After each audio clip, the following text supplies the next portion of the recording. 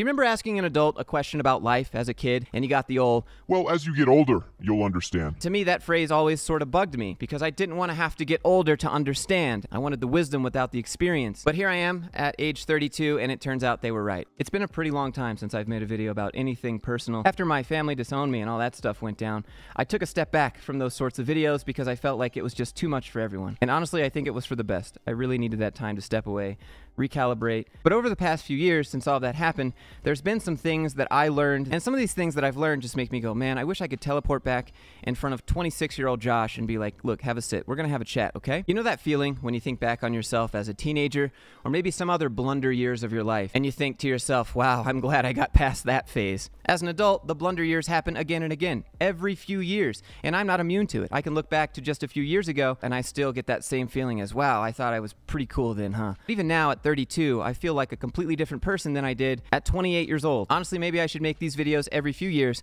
and then we can just look back on all the things I've learned about myself and thought I knew that I didn't. That's why I just want to tell you about some things that I wish someone had told me. The first thing I want to talk about, and the hardest for me personally, is it's okay to ask for help. And as I've worked through therapy, I've really internalized that you are allowed to change. You don't have to be stuck as that person. You're allowed to be someone else. You're allowed to learn new behaviors and unlearn old behaviors. And I think the fear of changing and turning into someone else, becoming who you want to be, holds a lot of people back. Another thing I'd like to add to that that's been a gut punch for me is just being open to being wrong and genuinely listening as to why. Of course, no one wants to be wrong, and it feels really bad when you are, but it's taken me a while to realize that you can be wrong without doing anything wrong, and that's okay. I can go back and watch some of my older videos and go, oof. Honestly, I'd actually start to worry if I look back at myself and I don't see some sort of cringe. For me, a big part of this change has been really learning how to put myself in someone's shoes and actually walking. And while I think we all know it's a good way to check yourself, I don't think many of us really do that. Call it empathy, call it passion, call it emotional intelligence, call it turning 30. I don't know. It's been eye-opening for me to see just how much of who I am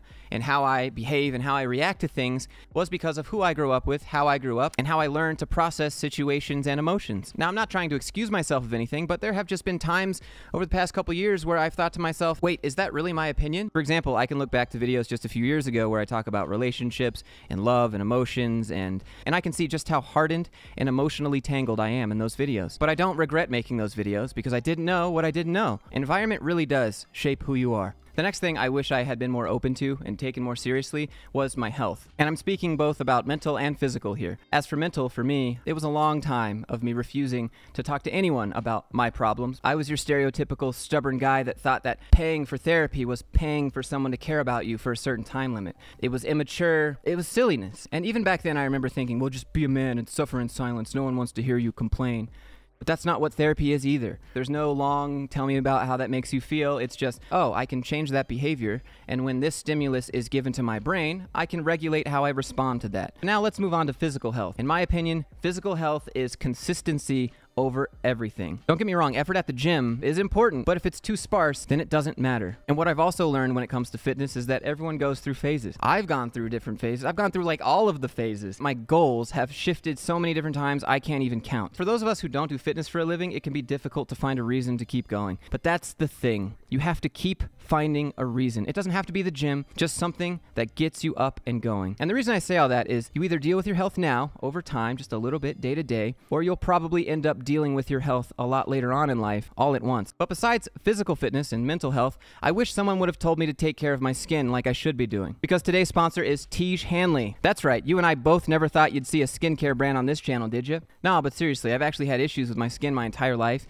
and I never really knew much about that sector of life until I met HR Lady. Maybe you haven't noticed, but I have rosacea on my cheeks, so I forever look like I'm a little kid blushing and I'm shy. And on top of that, I also have eczema, so to put it simply, I can't just use anything. If you don't know what Tiege Hanley is, they're an affordable skincare product for guys like you and me, and basically it simplifies the process of taking care of our skin. And there might be some of you out there looking at these 6 bottles of Tiege Hanley going, wow, that's a lot. But it's actually not, because they keep it stupid simple with this instruction card, and it tells you what to do. I live in Utah, which is basically a dry, arid desert, and it's terrible for my skin, but Tiege Hanley manages to keep my skin silky smooth and moisturized without being oily, and that was the issue for me. Skincare wasn't always something that I took seriously, but it's something that I wish I did, honestly. It's just been some nights for me where the eczema does not want to cooperate, but ever since using Tiege, I don't have that issue anymore. But I get it, you don't just have to take my word for it because they have over 7,000 5-star reviews from customers around the globe. This one's my favorite review because it's basically me. Just like all the commercials say, I was that guy that would think a soap bar was enough. Since then, my experience with Tige has had me looking into other products to see what works and what doesn't. Trial and error. Yeah, exactly. And to clarify, if you're wondering what I use, it's the level 3 anti-aging routine because I'm 32 now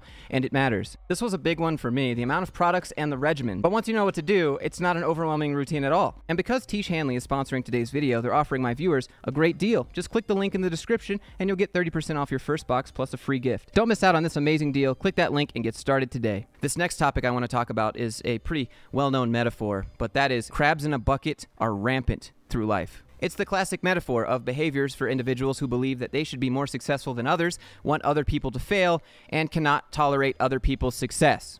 Stay away from these people. When one crab begins to climb up the sides out of the bucket, the other crabs will grab onto it and pull it back down.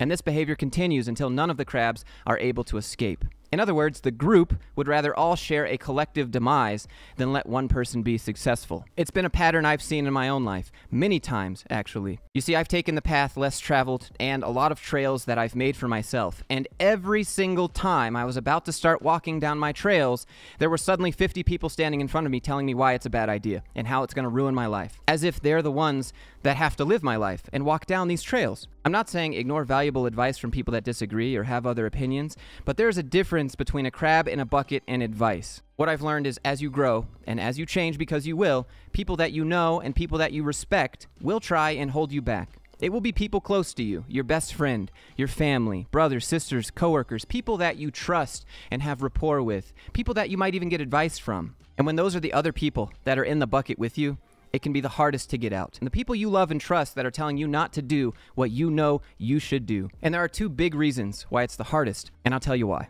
They might actually be right, and you might be wrong. Your idea might be crazy, your goals might be crazy, your ambitions might be insane, and you have to take the L and move on to something else. Or the second reason, even worse. What if you're right and they're wrong? Now you have to do it despite their opinions and comments. You have to push past all of those one-off little quips they make. You're going to have to find a way to work through and dismiss the judgment of those around you that say what you're doing might be a little crazy, and you're going to keep doing it anyways. Here's what you have to keep in mind. Don't confuse these people's comments for actual advice. And sometimes what they say will pierce every piece of armor you have, and it will make you question everything about yourself and your goals. Just one little comment. Imagine if we had a list of all of the things that could have been invented, or all of the ways the world could have been changed, but none of it ever happened because a friend or a family member or a coworker said something dumb. Chances are they probably don't even remember saying it. When someone tries to improve their situation or pursue their dreams, it can be threatening to those who feel stuck or unhappy with their own lives. They might feel envious of the other person's success and try to bring them down to their own level. But obviously, no one says that out loud, it just manifests itself in behaviors. Crabs say things like, "That's cool, but I don't know if that's for you." You? Doing that? Oh, I would have never thought. Oh, that doesn't seem like the real you. That doesn't sound like you. Oh, that doesn't seem like you, Josh. Or this classic one, "That's crazy. Nobody would ever want that." Ignore these people. They're just seeds of doubt. You have to be in your mind and body all day, not them. But they'll preach to you as if they're the ones that are. Can't let these people box you in. And you cannot confuse their comments, which is what they are, for actual advice. So what do you do anyways? You take out your machete and you start hacking your own path through that jungle. And yeah, they will ridicule you while you're in the thick of it. During the moments you want to give up, the moments you might be lost, the moments it would be easy just to believe their comments. Because again, they're the people you trust. They're your friends and family. They just want what's best for you, right? Right? And I absolutely understand how annoying and frustrating it can be when you don't have people around you that support you. Or even worse, when you have people around you that are just pretending to support you, but don't actually. Now, here are a few finance and money-related things that I wish I had known about way sooner. And let me just say, this isn't financial advice or anything. These are just things that would have greatly benefited me had I only known they existed. To start off, I want to mention first-time homebuyer programs. I own a house here in Utah, and I did it through the first-time homebuyer program. It wasn't through YouTube money. I actually did it while I was working my $65,000 salary programming job and supporting my parents in all of their expenses. And that was because I didn't have to put any money down when I bought the house. Now, these programs may or may not exist in your area, but you should ask about them. Because for me, I wouldn't have been able to do it if I didn't have that program. So if you're looking at buying a house, look around for first-time homebuyer programs in your area and see if you qualify and see if it makes sense. I think it could open up a lot more doors for people than they realize. Now, let me pause and also say it is a very privileged position to be able to own a house, and I recognize that. However, for people out there at that point in life that might be able to afford a house but aren't sure, this might help them. It really helped me. And again, I know interest rates are high and the cost of living has skyrocketed and the price of houses have skyrocketed, so it might not matter anyways. However, if you manage to find something and if it works out for you, see if there's still first-time homebuyer programs in your area. My program was actually pretty cool. They covered my entire down payment, and then as long as I made the payments on time for 2 years consistently, they actually forgave that down payment portion of the loan. Now, the next topic I think would benefit people greatly is if they learned about business expenses. Once you start learning about it, you start to understand and see how these CEOs leverage it to make more money at the literal expense of employees. When you start learning about what counts as a business expense, how much you can business expense, mixed use business expenses, all different types of ways to expense money to reduce your overall taxable income at the end of the year. That's actually what most of these companies do. They spend all of the money that they make so they don't have any money left to pay taxes on. I mean, yeah, they pay their like local city taxes and they pay payroll tax, but like if you're wondering how they avoid the big huge federal taxes and income tax and all that stuff, they just spend everything they make. So on paper they didn't make any money. I'm telling you, once you start researching business expenses and taxes and accounting and all that, you can really put together how these wealthy people kind of do it. I'm not an accountant, I'm not an expert, this isn't financial advice, this is just stuff I've learned over time doing this, and it's greatly benefit me as well. And this last one is a question that I think a lot of people struggle with. When do I have to have it all figured out? When do I have to have my life plan? What do I want to be? What do I want to do? Where am I going to go?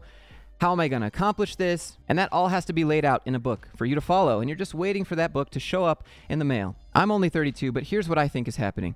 Everyone just makes it look like they have it all figured out, while also wondering, how does everyone else have it figured out? In my opinion, you don't have to have it all figured out by the time you're 20, 25, 30, 32. I can't go further than that because I need more time. But your life doesn't have to look a certain way. Here's a fun thought experiment. Remember when you were a kid and you thought your parents had it all figured out? Well, at least some of us did. They were superheroes to us. You know, they knew what to do when something went wrong. It didn't matter what question you had, they had an answer. And if they didn't, they probably still did. I'm 32 years old, and I was born when my dad was 27 years old. And I often stop and think, I'm 32, and I think I kind of know what I'm doing. But like, did my parents feel like this too when they were 32? And chances are they probably did. But you were a kid and you had no idea. They were just regular people like you and me trying to figure it out as they go. Whenever I start to feel that way, that's just kind of what I think about. I just think for a lot of people, including myself, that they're told they're supposed to go this certain way, and you start going down that way and you're like, nah, this is not for me. And they're like, wait, what are you doing? Why? No, this is the best way, the safe way. You don't want to disappoint your family and your parents and friends, and you don't want to disappoint yourself because you've worked so hard to get to this point. What was it all for? There's a lot of moments like that as an adult that I think no one prepares you for, and you just have to figure it out. I don't think there will ever be a time where someone goes, yep, I know exactly what to do for the rest of my life. I mean, you might think that, but like, will it happen that way? Probably not. But that's all I have to say for now. So I hope this stuff helped you. It really helped me. I really wish someone just teleported and told me this stuff. And I mean, I probably wouldn't have believed them then, but hopefully you wouldn't be like me and you're open to some of this stuff. If you enjoyed the video, click that like button, click that subscribe button, leave a comment. Let me know what helped you, what didn't help you. And once again, I'd like to say thank you to Tej Hanley for supporting the channel. I've been using their stuff for quite a bit of time and it's helped me. So again, if you're interested, go support the people who support this channel. Having said that, I hope everyone's doing well, and I'll see you in the next one.